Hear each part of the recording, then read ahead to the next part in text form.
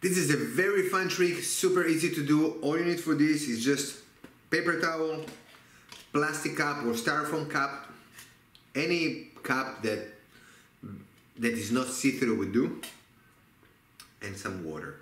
So just take, let's say, 3, put it inside right here. You got the idea? Basically the water will be absorbed by the paper towel. Now make sure you don't put too much. If you're putting too much water, what's going to happen is this. Yes, happens to the best of us as well. So yeah, just make sure that you're measuring and you're putting the right amount of water, or you stick in more tissue paper. So goes inside a little bit of water.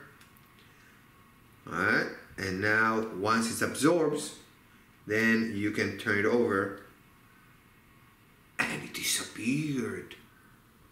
Wow, magic. All right, hope you enjoyed this one. Do it with your family, enjoy it, practice before you do it, very important to practice. And please, if you enjoyed, like, share, and watch the next video. See you in the next one.